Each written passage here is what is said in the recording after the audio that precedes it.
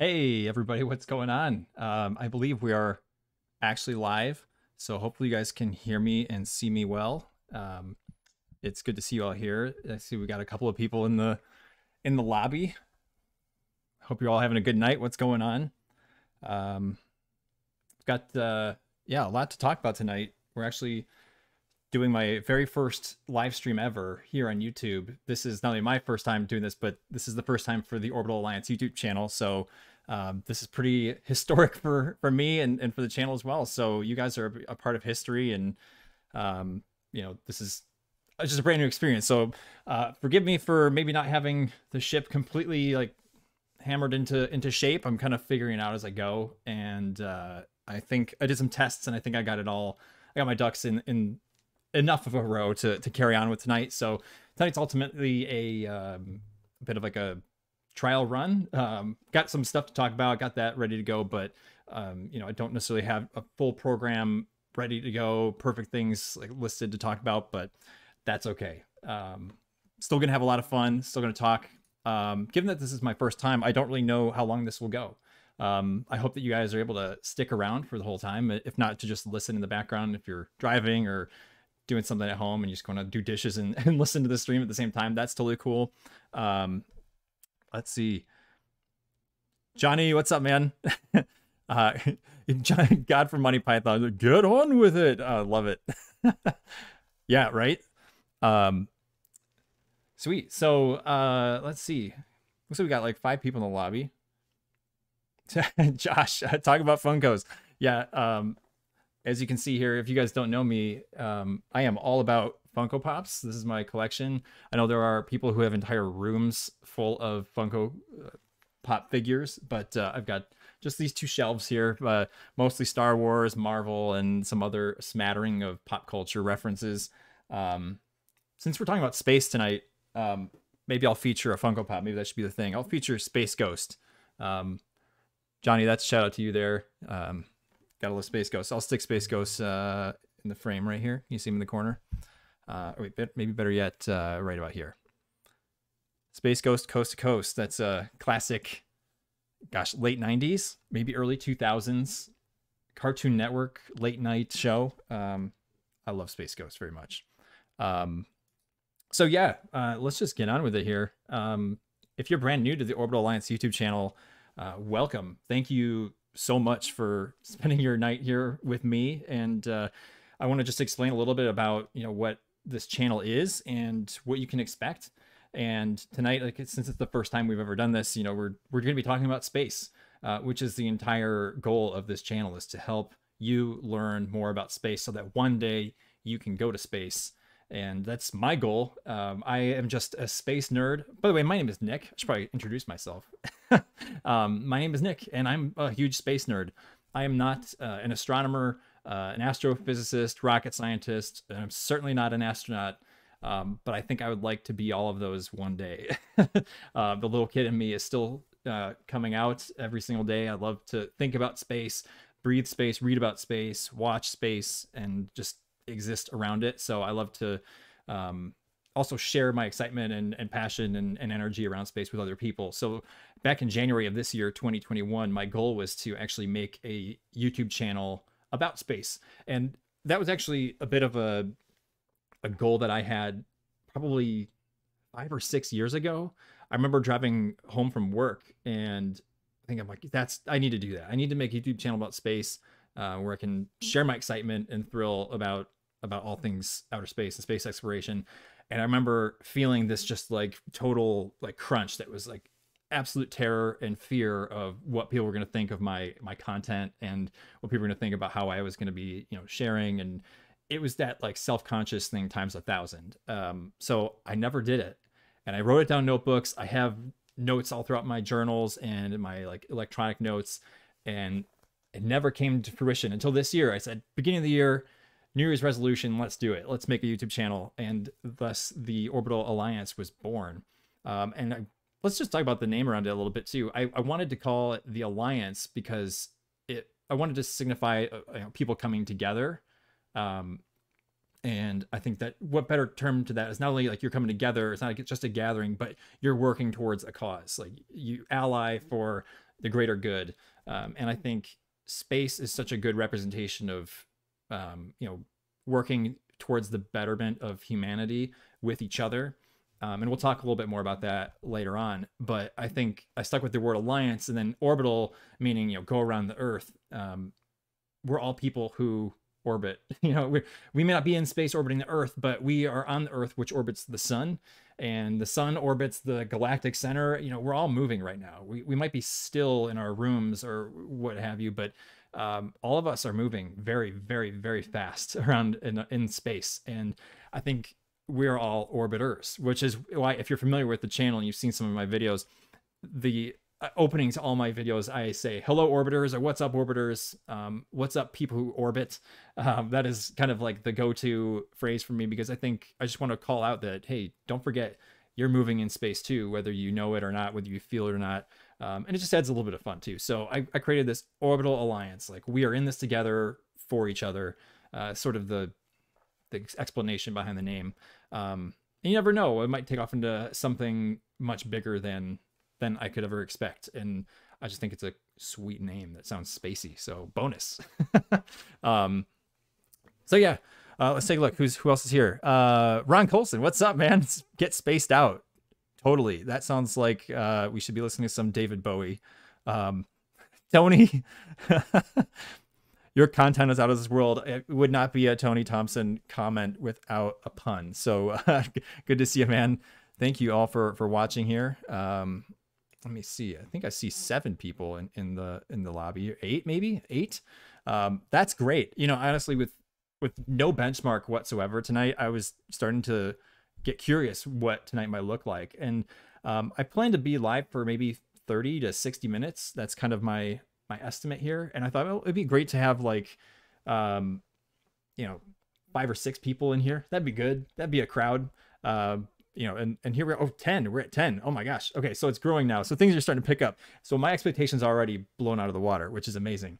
So let's keep talking about the channel really quick. So if you're not familiar with the content on the channel, we do make all space related content, and the goal is that it's for everybody. And whether you are just figuring out that you have an interest in space, or whether you've been immersed in the space world like I have for most of your life, you know, for decades.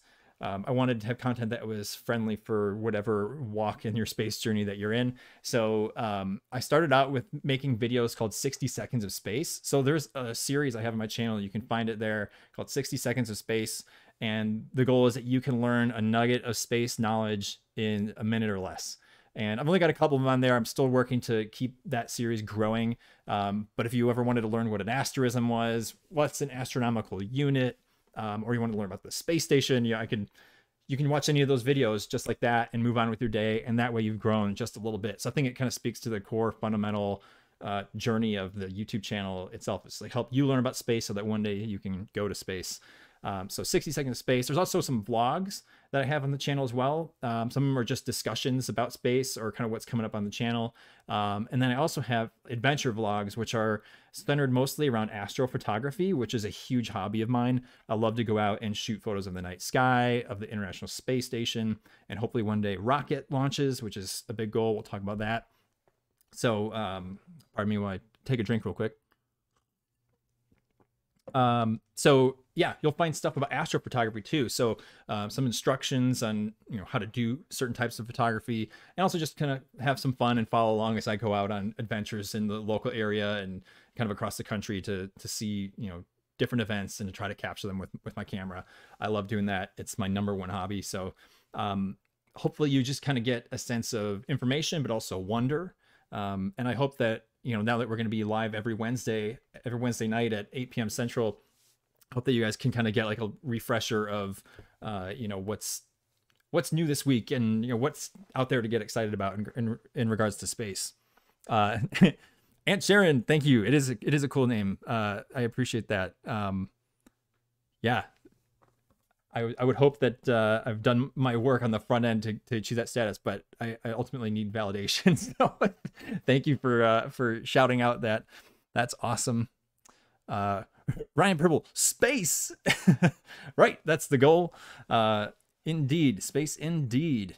everybody needs space. I actually just came back from Kennedy Space Center 2 weeks ago, and I mean, most of their merch at the store there at the Space Center is has the tagline "I need my space" on it. So I actually got my mom a shirt that says I need my space. It's like a night sleeping shirt, which was pretty awesome. So we all need our space. Yeah. So let me like throw it here to yeah. Okay. I have an idea. So I have a video queued up for you guys that I thought would be fun to show. I'm actually working on a bunch of brand new content for the channel right now. And I've been spending a lot of hours editing, and these are a little bit different than the content that I've shown recently, which is making it extra exciting. So one, I was super stoked to get off the ground with streaming. So this is like a big checkbox, like moving out of the way. I got 3 other videos coming up in the next 2 to 4 weeks if I'm lucky. I talked about them in the most recent video I've put on the channel. And if you've seen that, you know, I kind of gave a little bit preview there, but today you're going to get an extra bonus preview that was not revealed in the old YouTube video. So we've got a 20 questions, kind of like AMA, Ask Me Anything sort of video that's coming up. I'm editing that. Also, as I mentioned, I went down to Florida, so I shot a vlog for that to go try to see the SpaceX Crew 3 rocket launch. So that's going to be exciting. And then the one I'm most excited about was I went to the Yerkes Observatory in Lake Geneva, Wisconsin, to see the world's largest refracting telescope. So I'm like maybe like eyeball deep in editing that right now, and I am like super thrilled with how that video is going. So I thought it would be super fun to kind of show you guys a little early preview, like a minute or so of the front end of the video, just so you guys can get a taste for it. I'm really, really, really hoping that it's going to come out by next week, Thanksgiving time, give or take. If not, by the end of the month. I just really am trying to do my best job on it and not rush it. So I might take extra time if I feel I need it, but the goal was Thanksgiving initially. And I feel like it's moving along. I just got to keep logging hours like I am. So anyway, I'm gonna throw this to a video and then I'll come right back out to the camera shot. So enjoy this preview of my Yerkes Observatory adventure vlog. All right, here it goes. What's up, Orbiters? It's Nick from the Orbital Alliance. It's great to see you guys. Today, you can tell I'm not in my studio. I am actually on location at the Yerkes Observatory in Lake Geneva, Wisconsin, which if you don't know where that is, it's in the Midwest of the United States at the southern end of the state of Wisconsin. I'll show you here on the map. And it's a beautiful location, a getaway destination for people. They take weekends away. It's absolutely gorgeous, and it's a beautiful, chilly fall day. The foliage is amazing, but I'm here not to see the trees, but what is inside this beautiful building from the late 1800s. It actually is home to the world's largest refracting telescope. This particular telescope is under restoration, and so is the rest of the building. So I decided to reach out to the folks at Yerkes and ask if I could come here and explore the building and check out the telescope, because it's gonna blow my mind. So let's go inside and see the restoration work that they're doing on the facility, and then learn about the gigantic telescope that they have in that dome. So come on with me.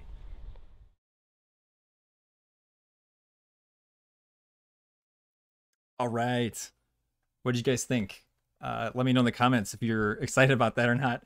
If you have any expectations or questions, I can answer some of those right now. It was a super, super fun day.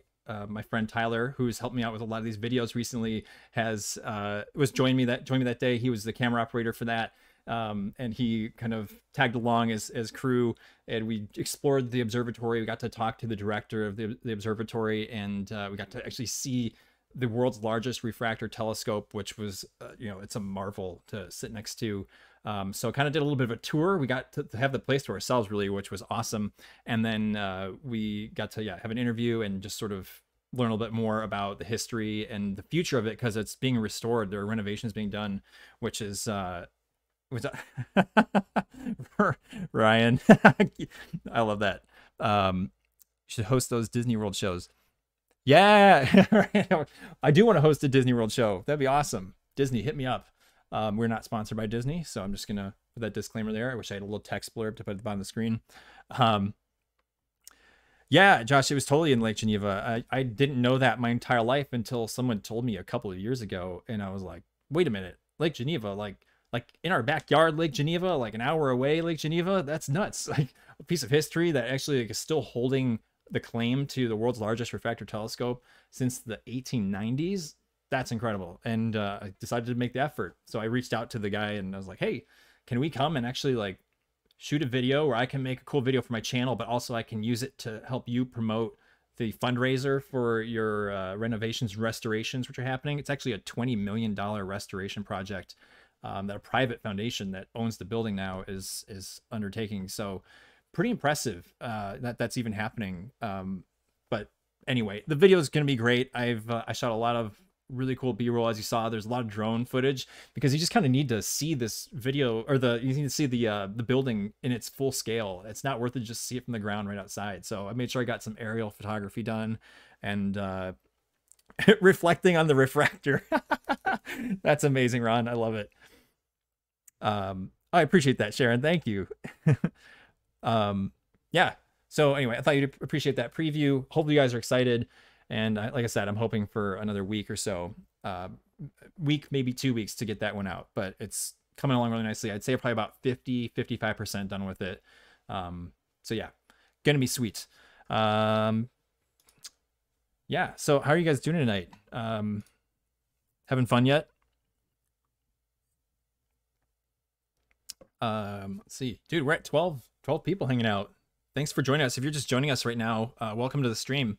This is my very first live stream for myself on YouTube, so I've never done this before. This is also the very first live stream that the Orbital Alliance has ever had on the YouTube channel. So you guys who are just showing up, you're witnessing history. Thank you for participating and being here tonight. As I mentioned earlier on, I hope that you stick around throughout the stream, and even if you just can listen in as you're doing house chores or driving or something like that, that is just fine as well. I'd love to hang out with you, and hopefully you guys are able to learn something tonight about space. So with that, let's actually talk about space. Let's move on. I had some notes here where I thought, hey, it'd be fun to just talk about some of these things. And I think the most important and most relevant thing is space news, like what's going on in the space world right now. It's funny, as I talk to people about space more and more, you know, just in everyday passing, I think people are kind of stuck in the past with, you know, where space currently is. And they're not really up to date on what's happening just in general, which is kind of surprising. But I guess it is a little bit niche. It's pretty focused, but there also hasn't been a lot of publicity until very recently with some updating stuff. And even if you did hear it, you probably have no idea what people are talking about. So the most common misconception that I come across with people in conversation is that people still think that the space shuttle is flying, which is NASA's flagship crew vehicle to get people into space for 30 years from 1981, but it actually retired in 2011. So fun fact, the space shuttle itself, all of them that were in the fleet have been retired since 2011. So there actually haven't been human launches from American soil since then, up until last year in 2020. So there was a huge gap where we weren't actually flying anybody from American soil, and that was pretty not really heard of, you know, in American history. Just about everybody knows that we went to the moon in the 60s. It's kind of a big thing. You think of Apollo, you think the giant Saturn V rocket. Just about everyone can envision it.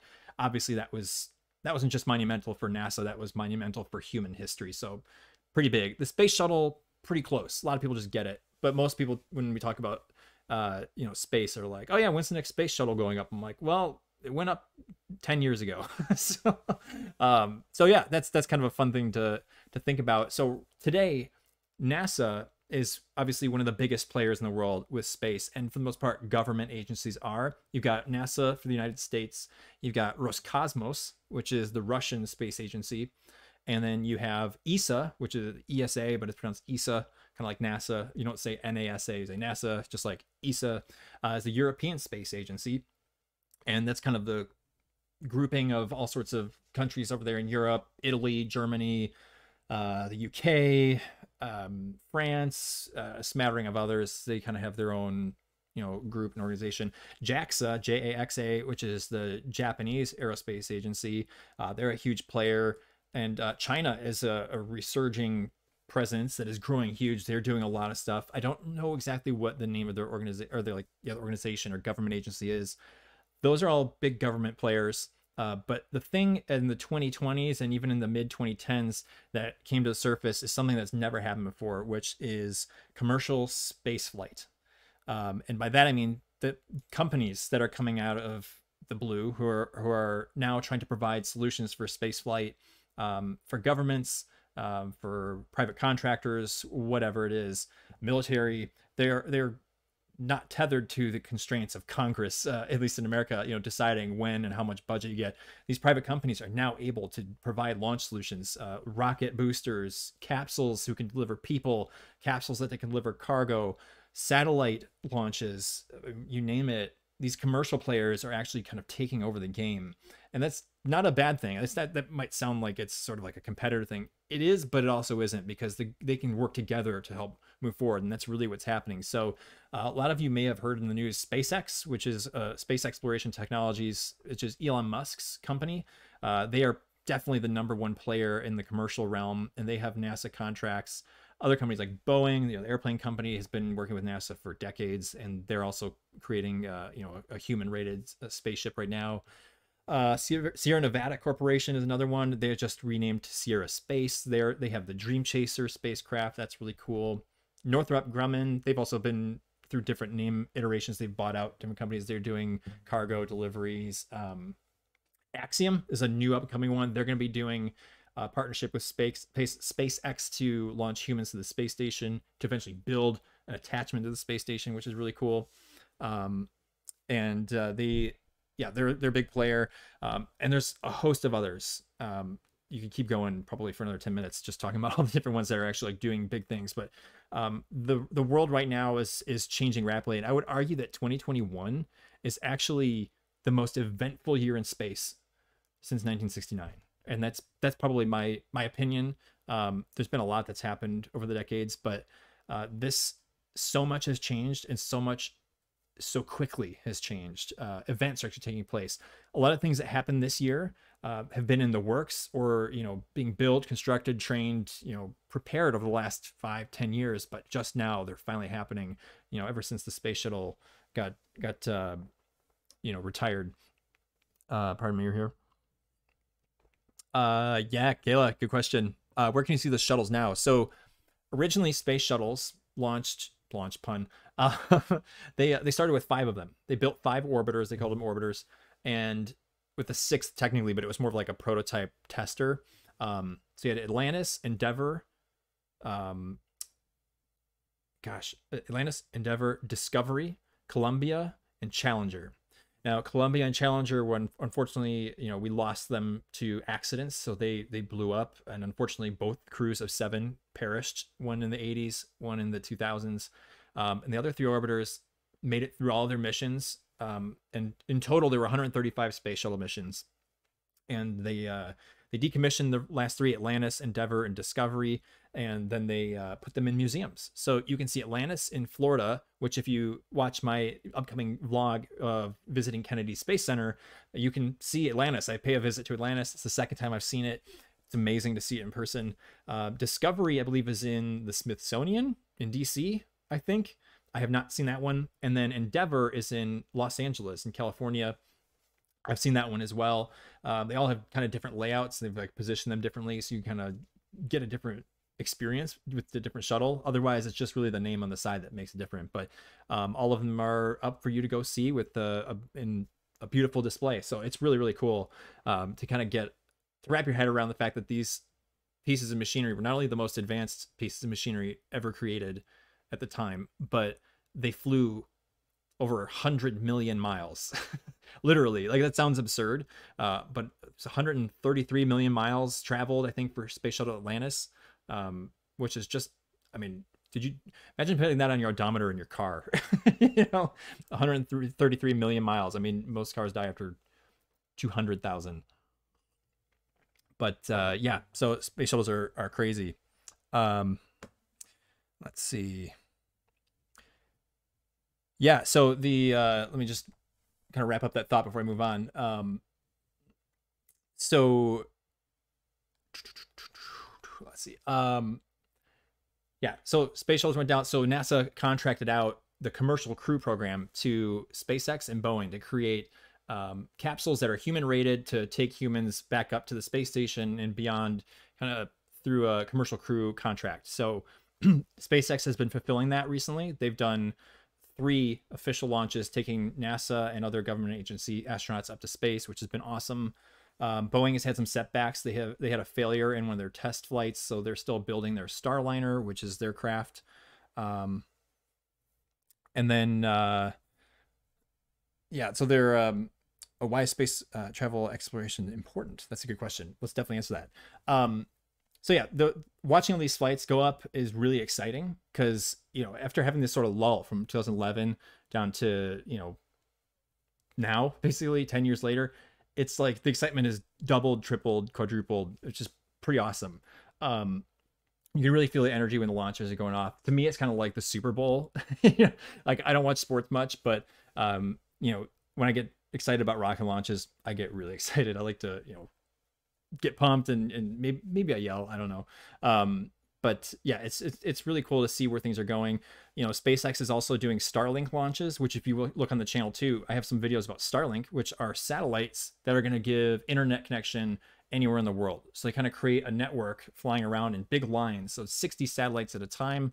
They launch, they go out and they spread out around the Earth and they go in different orbits. Eventually there'll be a network covering the Earth, and you can subscribe and get a satellite dish that gives you high quality broadband internet from anywhere in the world. You can be in the middle of the desert, you can be in the ocean.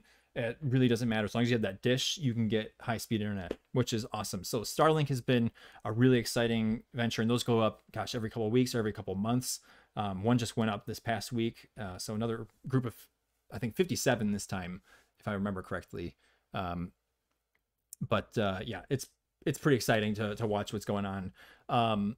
Yeah, so let's get back to that question. Why is space travel and space exploration important? So that is definitely a loaded question because there are a lot of answers to it. I don't think there's just one answer, but I will touch on this a little bit. NASA has a concept called NASA spin-offs. And ultimately why we're going to space and what we do up there right now is not just so that people can go do like somersaults in the air and, you know, kind of have fun for a couple weeks or a couple months. It's so that we can learn about the human body, learn about the Earth, learn about the universe. So ultimately what we do is we experiment and we do science all the time, which is amazing. You know, so what we want to do is to create advantages that we can't get on Earth, because having microgravity or zero gravity is, you know, it's a way that you can, it's another angle. So you can do an experiment all day long on Earth and you might not find the answer unless you like go on the other side of it, right? Like maybe it's hidden, so to speak. And maybe the only way to achieve that perspective is to go to space and look at it and how this thing or this object or this experiment reacts in zero gravity. And it's just a different way to look at it. And there's been a lot of experiments on, you know, bone density, you know, and how that deteriorates in space because you don't use your bones, you don't use like your muscles entirely, so your bones get weak. We're researching that so that we can cure things like osteoporosis here on Earth, which is a huge problem. And you can look at that in a totally different way in space. So there's a ton of like medical, you know, lifestyle, and agricultural things you can do. And NASA spinoffs are technically kind of the results of those experiments. A lot of those things like MRI machines, a lot of medications that, you know, they might not exist. Things that actually have, I think, microwaves, digital cameras. Like if you own a phone with a digital camera on the back, you can thank the space program for that. That's a spinoff. The digital camera was developed because of the space program. So you guys would all still be shooting on film if, you know, if that had not happened. So NASA spinoffs are those byproducts that society and humanity has benefited from the space program. So I would say the short answer that I would give to that is, why is space exploration important?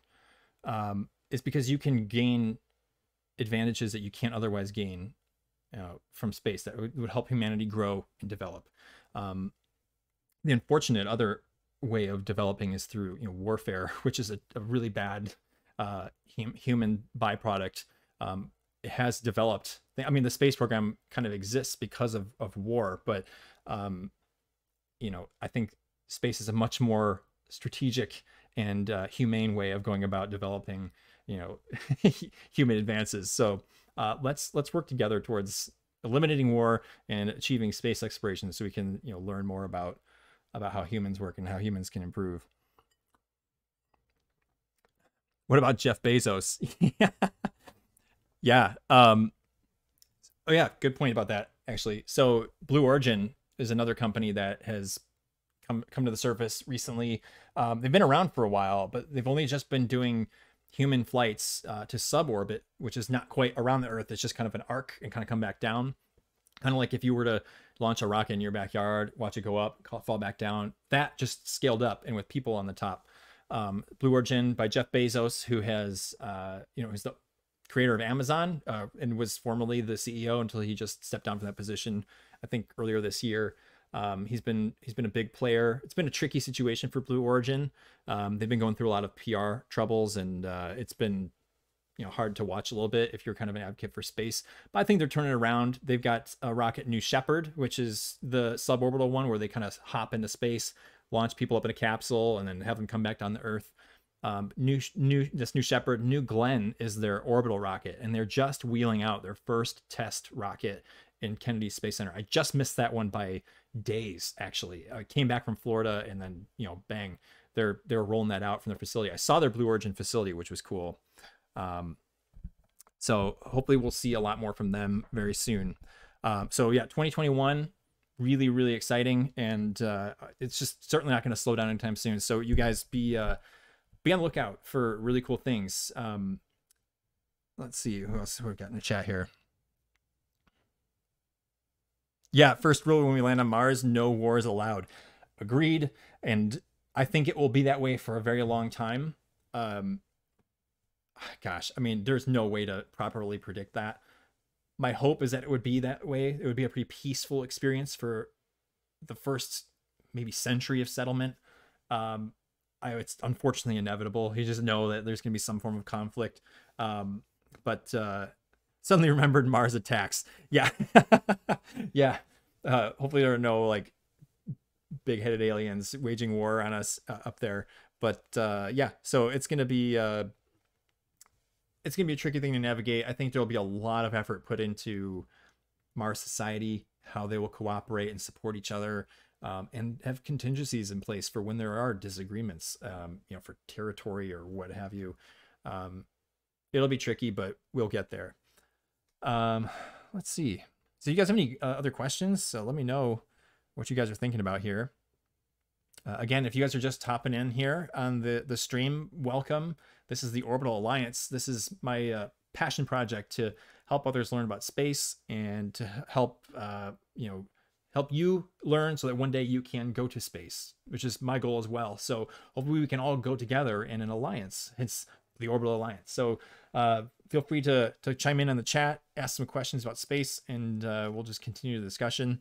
I'll probably plan to be live here for maybe another 25 minutes if things are feeling good.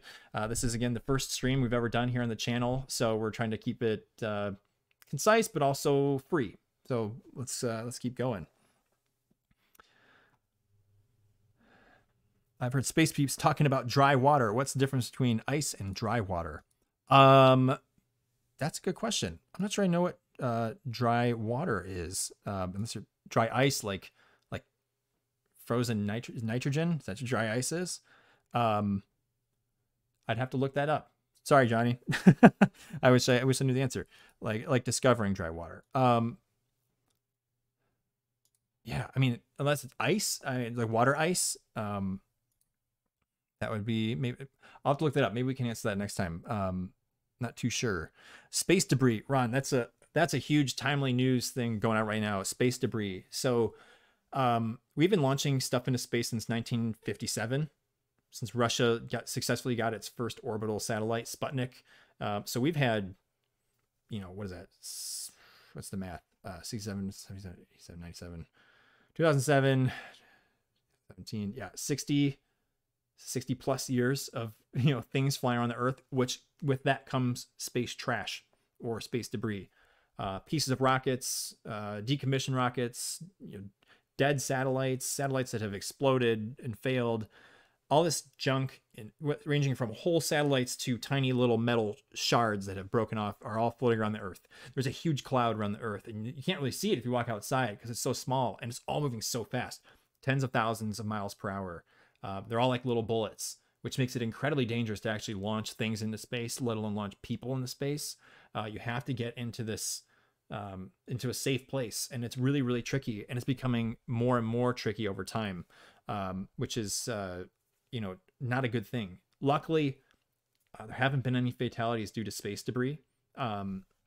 We've been pretty cautious, and the people who are in space can generally be warned when a large piece is going to interact in their orbit, and you can maneuver out of the way in time. They keep track of that stuff, but in particular, the space station, the International Space Station, which is the orbital outpost, which was created by over 15 different nations, which has been in orbit for 22 years ish, 21, 22 years. And it's also had a continuous human presence on it since the year 2000. And it just hit 21 years for that, which has never happened. It's a continuing streak. There's constantly people on there. They send them up, they bring them down, they send them up, bring them down.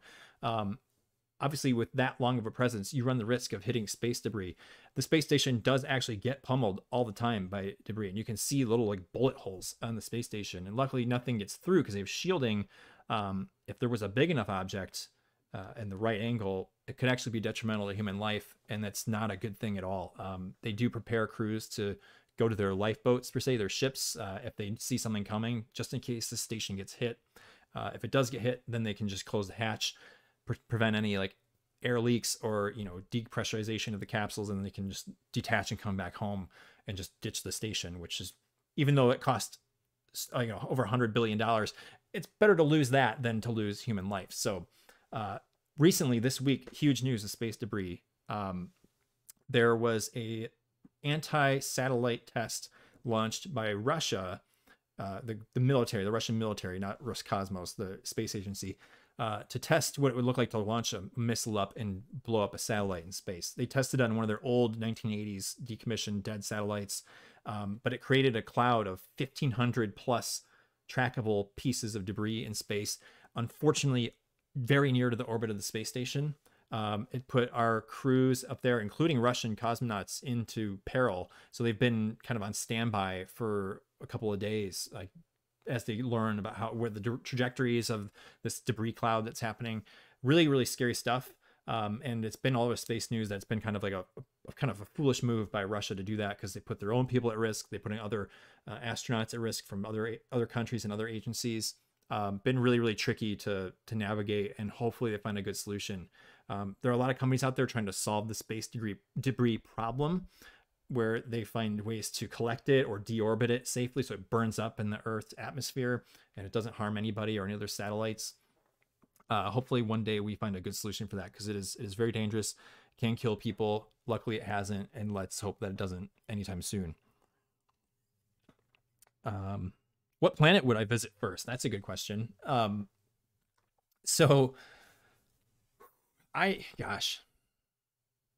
I mean, Mars makes the most sense just from practicality standpoint.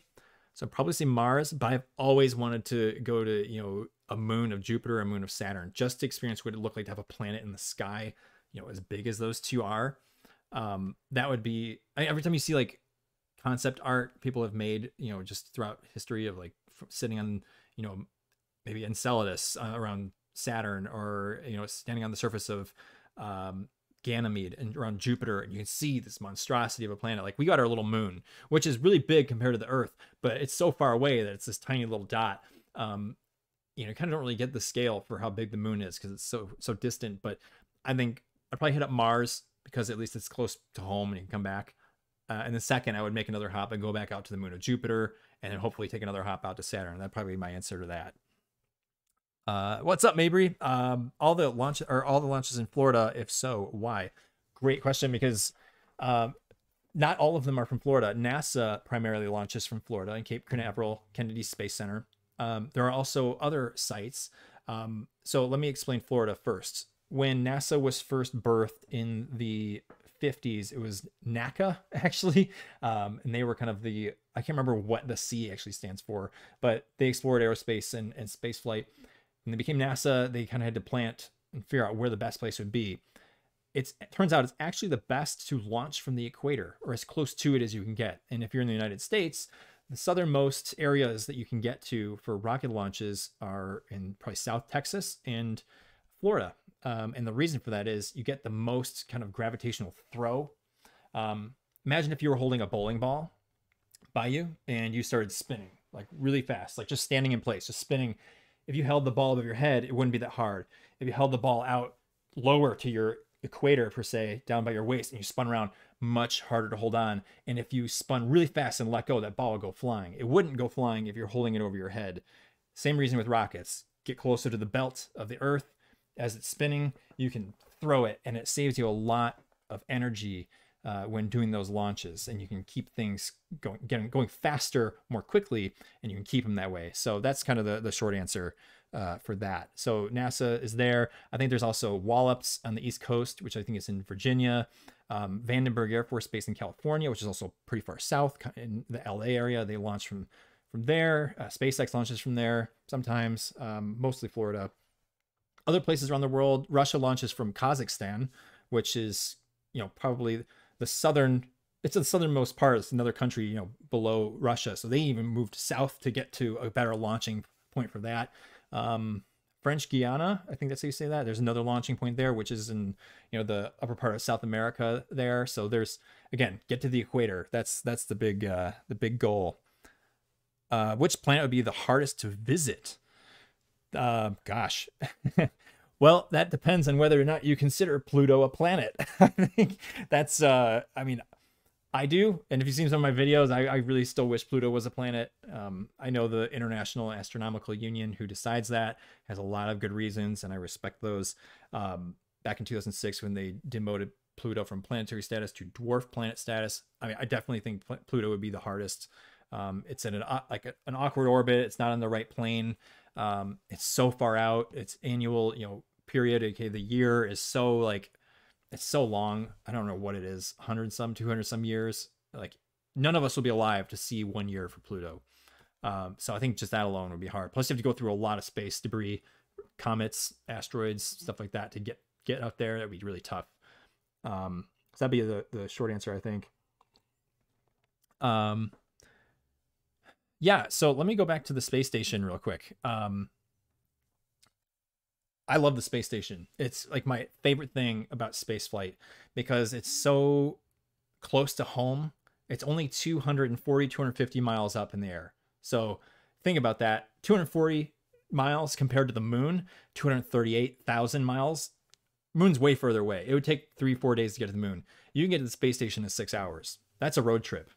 You can really get there quickly, and you're in space and you get beautiful views of the earth. And it's kind of like, it's like traveling across the street. Like, if you want to go to your neighbor's house, that's like going to the space station in space language. If you want to go to the moon, that's like going to the next town. If you want to go to the next planet, that's like traveling across your country, wherever you live. If you live in the US, like, you want to go to Mars, like, that's like driving from, New York to LA. It's going to take you like 2 days to get there. So to speak, maybe scale it up relatively to that. But, it's, I think the space station is just such a wonderful thing that has given so many advantages and, different perspectives to humanity. It's allowed people to quickly get to space in mass numbers. As I mentioned, it's been up there holding humans in it since 2000, November 2000, so 21 years. So that means you can get people up there quickly, get them back. You can do extended stays in space for 6 months to a year. You can do there's a lot of opportunities. And if something goes wrong, you're not too far from home. You can come right back, which is awesome. But I also just love the way it looks. And I'm gonna get something really quick and show you guys. I'm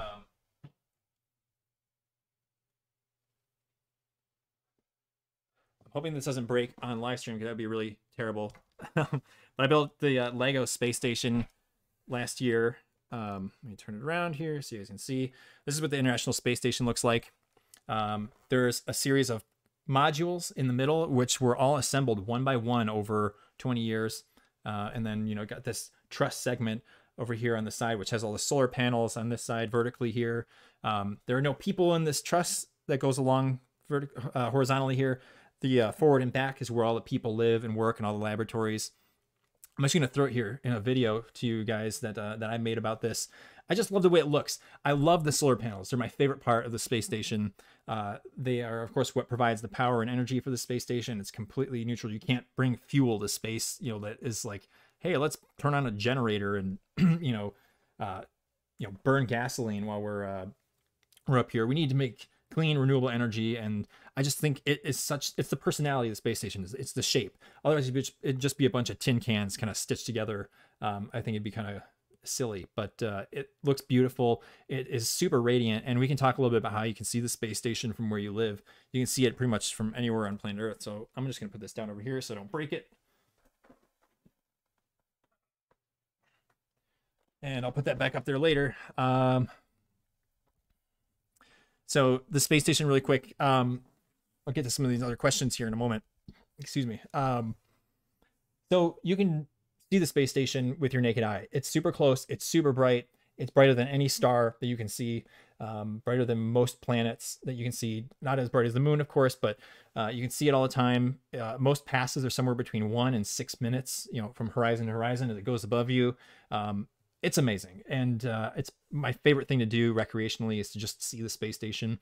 I actually keep a log of all the space station sightings I've ever had since 2012. And Johnny, you were actually there for that. So if you're still watching, Johnny, that's pretty nuts. We were there. You were at my parents' place when we were actually. I just gotten my iPhone 4S, and I got the NASA app, and it told you we can see space station sightings. And we went outside and we saw it go right over our heads, which was awesome. So I've kept all the data in a spreadsheet, and it's the nerdiest thing I do by far. As I keep a log, and still to this day, I keep a log of every sighting. I track all the data, and I log it. And since 2012, so almost it's like 9 years, I have seen the space station 129 times, which is crazy to me. I think it's been so many, but I just want to keep going. Eventually, the space station will deorbit when they realize it can't be used anymore, and that will be a really, really sad day. I'm definitely going to shed tears. It feels like a person to me. I've learned so much about it, seen so many people inside it. I've seen it enough. It's like one of my friends at this point. Maybe that's sad. I don't know. But it's a marvel, and I love it very, very much. So let me throw it to a video here really quick for you guys. I queued this up so that you guys can see, what the space station is about. It's one of my 60 seconds of space videos on the channel. So enjoy this video here about the International Space Station. 60 seconds of space. What is the International Space Station? The International Space Station, or ISS, is the single largest object ever assembled in outer space by humanity. It's also the most expensive piece of equipment ever spent on by humans, costing it over $100 billion. Yes, that is with a B. The very first piece of the space station went up in 1998, sent up by Russia. That's 22 years. We've had people on the space station ever since November 2000. So as of right now, at the time of this video being made, humanity has had a presence in space for 20 continuous years. I mean, that's awesome. Doesn't that blow your mind? The station exists so that science can happen in an environment that Earth can't produce, microgravity. And the best part is that the space station can be seen from almost anywhere on the planet. That means you can see it too. It orbits the Earth 16 times a day. One orbit is about every 90 minutes. In the comments below, be sure to let us know if you've seen the International Space Station fly over your house. I'd love to hear about that. And just like the space station orbiters, I will see you on the other side.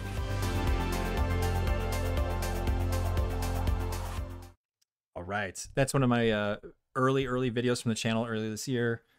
60 seconds of space video, which again, you can go find the playlist of that on the channel. There's a couple more that are in there. I'm hoping to make more in the future, but I feel like that was a good quick way to kind of get what the space station is to you guys in a really short amount of time.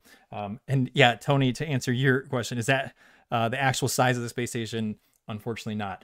But that leads to the fun fact that the space station is actually about the size of an American football field. So I'm not sure how that compares to maybe the rest of the world with soccer / football pitches out there. But it's pretty massive with the solar arrays. It's a really, really huge piece of equipment. Easily the biggest thing that's ever been assembled in space. So space station is awesome. Can't get enough of it. So yeah, you can find out how to see that too from your place by using, spotthestation.gov, which is a NASA service. You actually look on there on a map, tells you the time and date, what areas of the sky to look, the east or west, how high up will it appear, how high up will it disappear. Really just learn a little bit about it, and it's super easy to interpret, and then you can go out and see it. And it's free. It's free entertainment. A couple minutes at a time. Just got to have good weather and be in the right place, and you can see the space station. And when you go see it, be kind of marvel at what you're looking at, because it's like, dude, there are people on that. Like, as it going over, you're like, there's like 6 people in that, there's 14 people in that, whatever it is at any given time now. It's just nuts. That's going 17,000 miles per hour, carrying people around the Earth 16 times a day. So, you know, you see a lot of sunrises and sunsets. Pretty incredible. There was a crew rotation recently, and they just brought up some new people, and it's fun to see what they're doing. The last crew had a French commander, which was awesome. That was really cool. Thomas Pesquet. He posted a lot of really, really cool pictures. A lot of the Aurora Borealis and Northern Lights, maybe even some of the Southern Lights too, Aurora Australis. He did some amazing photography. So look him up on social media, Thomas Pesquet. It's like Thomas, but it's like Thomas Pesquet, but in French, you drop the consonants at the end. So it's Thomas Pesquet. And he's an amazing photographer, posted a lot of really, really cool things.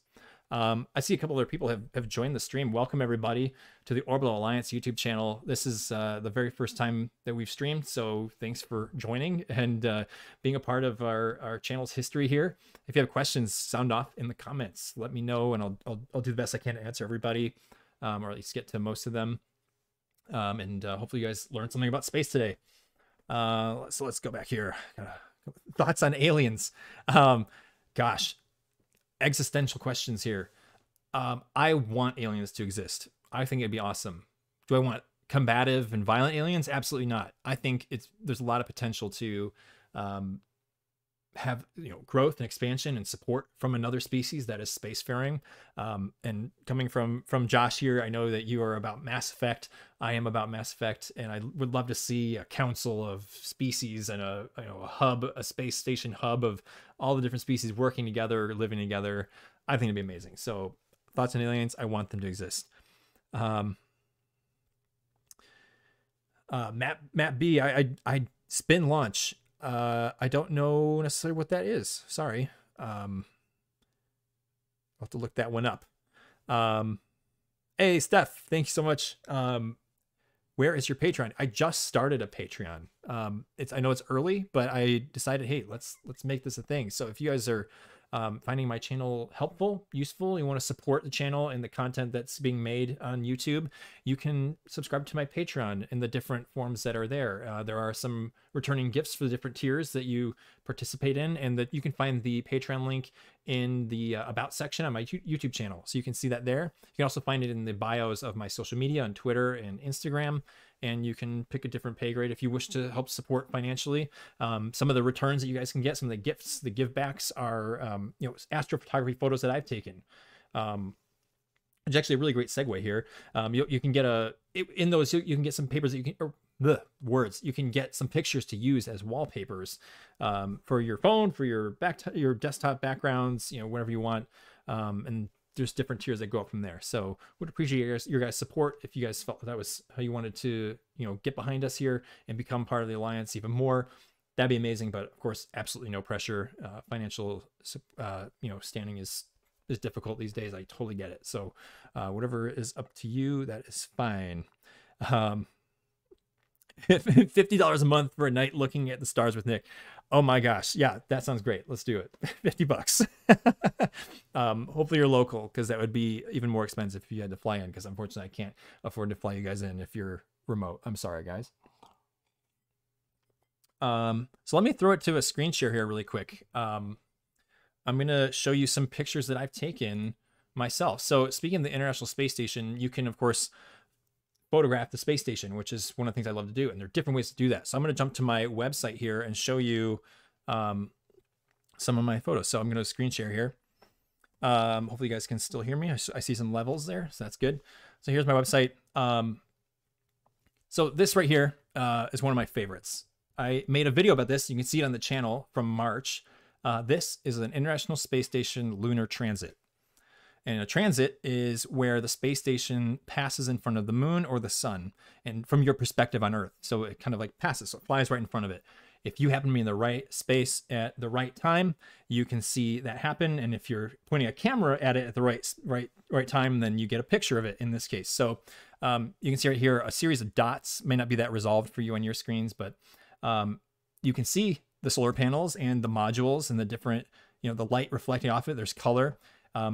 I took a series of still photos in burst mode on my camera. So I zoomed in with a 600 millimeter camera lens and got real close to it. I timed it perfectly. And then I held down the shutter and it just took bursts like, so all those individual pictures. I then stack them in post-production back in my computer and create this composite image. So this is one of my favorites. And again, you can see that video on the YouTube channel on the Orbital Alliance. Back from March, there's a lunar transit vlog on there. You can see exactly how I captured this image, which is super cool. It was an amazing night, perfectly clear. I've never been more happy to be in a Home Depot parking lot. Cool. Here's another one. This one's hard to see, but there's a special bonus. You can see, this was a smaller pass. So the space station is a shadow.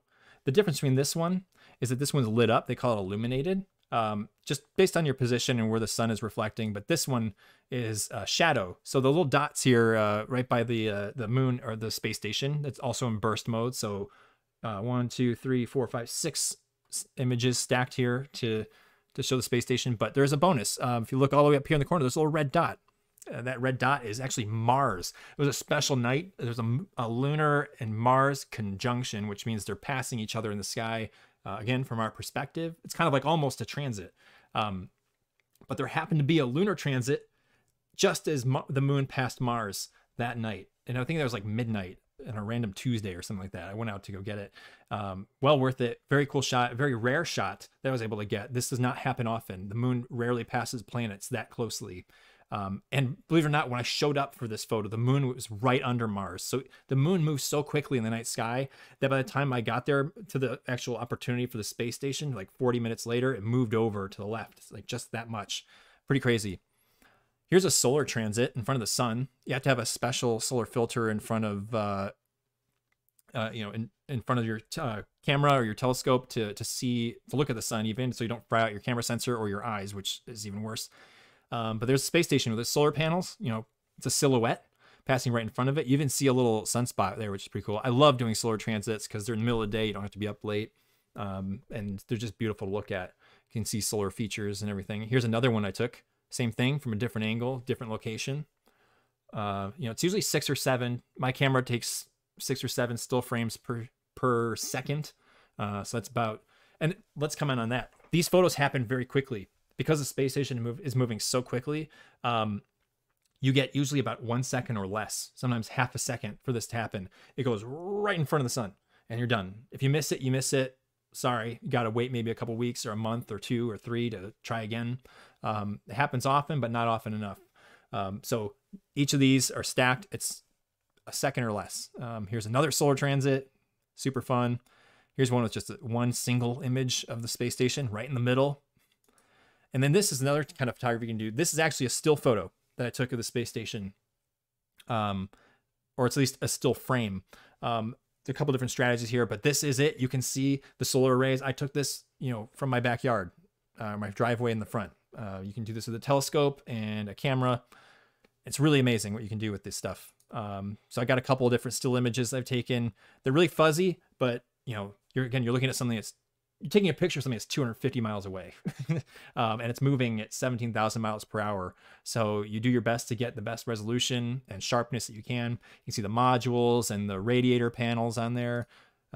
Pretty cool. And then the other type of space station photography is long duration exposures. So I've done a bunch of these. These are also a favorite. You're not zoomed in. You're not trying to capture a specific tiny second. It's a much longer, more chill type of space station photography, and probably the best to start with, if you ask my opinion. Here's a landscape nearby to my house, and you see those streaks going across the sky. That's the space station. This is a composite of 1, 2, 3, 4, 5, 6, 7, 8, 9, 10. 10, maybe 15-second exposures, and I stacked them all in post. So you let the exposure open the shutter. The light burns in the sensor over 15 seconds, creating a streak. Shutter closes. Open another one, 15 more seconds, shutter closes. Another one, and so on. Stack them all. You get a beautiful landscape. It helps you see the environment you're in while it's happening. So here's another one. This is from last year with Comet Neowise in the foreground. Well, I guess the space station is the foreground. It's in the background. This is the comet that was. This photo was taken at like 3 in the morning. I got up super early. There's a still pond here in the town of Huntley, or the water tower. You can see the comet here, and then the space station flew by. And the cool thing is you can see the brightness change in the space station. Right about here, it gets brighter. I'm not sure how well you guys can see in the stream. I know the quality probably nerfs it a little bit. It gets dimmer and then brighter and then brighter, and then starts getting dimmer as the sun reflection sort of fades away on it. I like to think about airplanes. If you're out in the middle of the day, you see an airplane, like a jet plane flying by, depending on where you are and how fast it's moving, you see glints from the sun because it kind of reflects like a mirror. Same thing happens with the space station. It gets brighter and dimmer based on the angles. Here's one down in Arizona at a dark sky park coming out of the sunset. This is actually the sunset here in the corner. You can see the space station coming right into the darkness of the sky, right in the middle of the desert. And those are car lights in the horizon. There's a road back there, so those are headlights. And again, another series of probably 10 to 15 second shots. Here's another one just nearby. I think that's actually the moon, the bright spot here. The moon is exposed into the picture. Here's another one in the desert, some saguaro cactuses in Arizona. Space station going right over. That was a really fun one. This is one of my first ones. And it's kind of crummy, but I love it. The composition to me was always interesting. I made it black and white. You can see the sensor noise on my camera is just blown way out of proportion just to get the streak of the space station going here. I was hoping it would go through the basket, but I was not in the right place at the right time. I didn't move the camera quickly enough. I didn't know what I was doing at the time, and I still think it makes for a really cool photo. And the grain kind of makes it look old school, so I was okay with it. Still in my portfolio. So yeah, gonna move back here. We're kind of getting, it's 9 o'clock. Probably gonna wrap up here soon. But yeah, I love astrophotography. I love taking photos of the space station, and there's all different ways you can do it. If you guys have more questions about that, I would love to do another live stream where we talk just about astrophotography in more detail, so we can do that too. Yeah, so let's see. Let me just take a look at my notes here real quick. Airball, yeah, yeah, it did feel like an airball at that moment for sure. Cool. So I got a couple other things I can think of. Something I want to do in these live streams is kind of recommend some like next steps for learning about space for you guys. And I think the best way to do that is kind of just do the little things that you can at home. It doesn't mean you need to go to space camp per se to like actually like, you know, learn about space. So I think, you know, watching movies, reading books, watching YouTube videos, and listening to music kind of are easy ways, free ways for the most part that you can, or at least like really, really, really inexpensive ways you can get to learn and grow in your journey towards, you know, space exploration. So what I want to do is start with this. I did make a video recently on the channel, so go check it out too. It's I think it's 3 movies that all space nerds should watch. So check that out. And I'm actually going to throw it to one of the movies I talked about in there. I know it's unoriginal, but I believe in this movie so much that I actually want to talk about it in person. So October Sky with Jake Gyllenhaal, Laura Dern, Chris Cooper, really great cast. This is from 1999, I think. 98, 99? I think 99. Amazing, amazing movie. Great for families. So if you're out there with a family, you got kids, like it's rated PG, so it's pretty safe. There's a few little, you know, blurbs of language in there, so keep that in mind. So maybe not for like tiny children. But yeah, amazing movie about the wonder of space, about a boy from Colwood, West Virginia, who is destined to work in coal mines when he gets excited about space, learns to build rockets, and, you know, starts his journey towards eventually becoming a NASA engineer and training astronauts. And really, and he's a real person. It's based on a true story. Amazing the way it captures, you know, simplicity and emotion in a movie. So October Sky, totally watch that. That's kind of your homework for the week. Next, a book that I finished recently, and I think I talked about this in another video too. Spaceman by Mike Massimino. He's a retired NASA astronaut. He is probably one of the most relatable people you'll ever come across. And in particular, you know, in the astronaut corps for NASA, highly experienced. He did 2 space shuttle missions to the Hubble Space Telescope to do repairs, highly specialized. He's from New York. He's a really just down-to-earth, easygoing guy, but also really, really smart, PhD, you know, intelligent astronaut, really great at what he does. And I listened to his podcast, Two Funny Astronauts. He hosts that with Garrett Reisman, another retired astronaut. And this book is just the story of his life. It's his autobiography, but it also helped me gain a little bit more clear of a sense of what it takes to become an astronaut from nothing.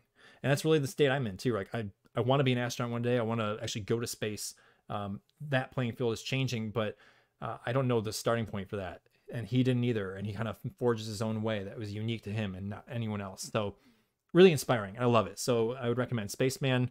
Definitely a book for, adults. It's not a children's book. It's a full, novel. But anyway, amazing.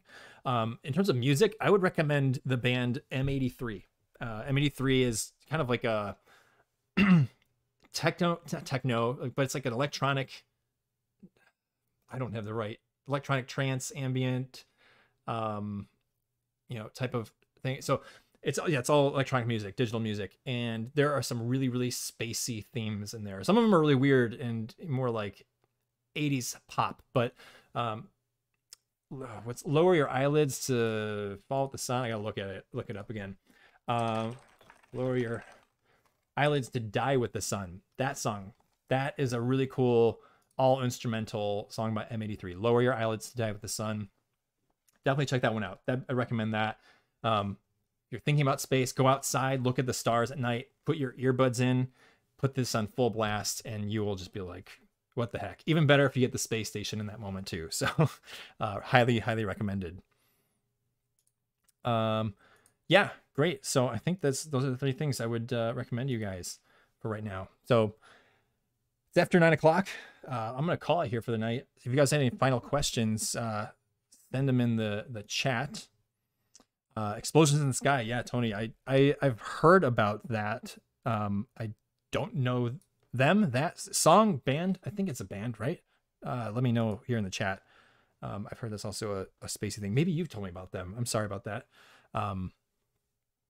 So watch October Sky, read Spaceman by Mike Massimino, and listen to M83. Get in the space mood. Really, build it into your culture and make it exciting.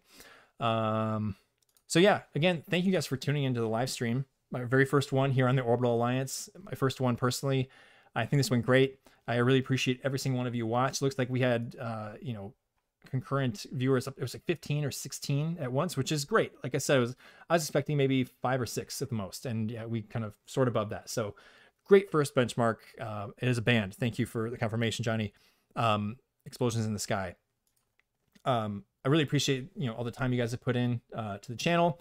Again, stick around for really a lot more exciting content. The Yerkes Observatory vlog that's coming out, my adventure vlog to the Space Coast in Kennedy Space Center in Florida, the 20 questions, ask me anything video that's coming up. There's a lot to do.